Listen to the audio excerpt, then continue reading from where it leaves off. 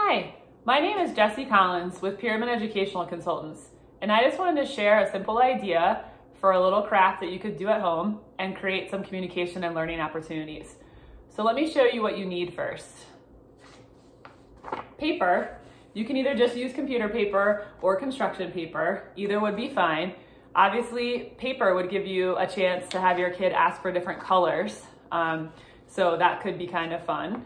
The other thing that you need are some marshmallows. So I was actually able to put these on my pickup grocery order. These were the big size marshmallows. And then these are the miniature or the small ones. And so you don't need to have both, but what this does give you the opportunity for is having the kids request big versus small. It's really nice to open up the bag of marshmallows overnight or even for like a day and let them kind of get a little bit harder because then they're a little bit easier to paint with. But make sure you save a few out because I'm sure your kid may want to eat one or two during this lesson. The next thing you need is some type of paint. I just made my own palette out of a folded piece of computer paper. So you don't need anything fancy, a paper plate or anything you could wash off would be great. Washable paint is a great idea if you're doing this at home, just in case it gets a little messy. And then I did put some file folders down so the table didn't get dirty. And then you have kind of two different options here. You could just let your kids request a piece of paper and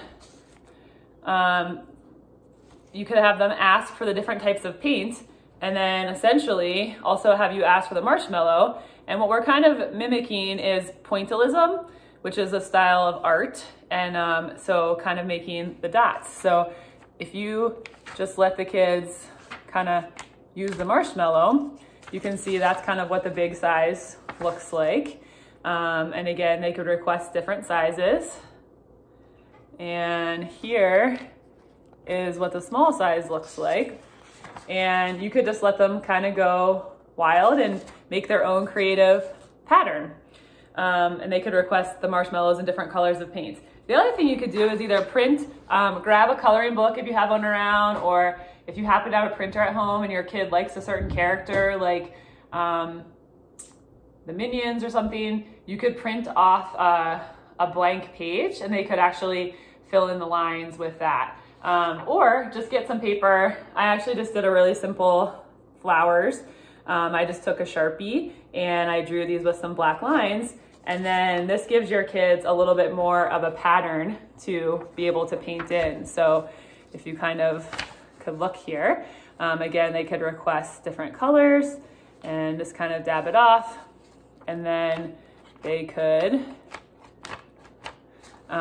paint in their marshmallow and do it with different sizes.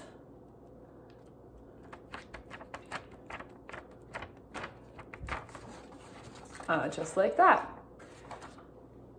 So I will post with this lesson plan with some different learning opportunities as well as the materials written down. And on our PEC's Facebook page, our user support group, we would love to see if you have any finished results or any great projects that you are doing with your kiddo while you're at home. So hope you're all staying safe. We're thinking of you all, and have some fun with some marshmallows and some paint.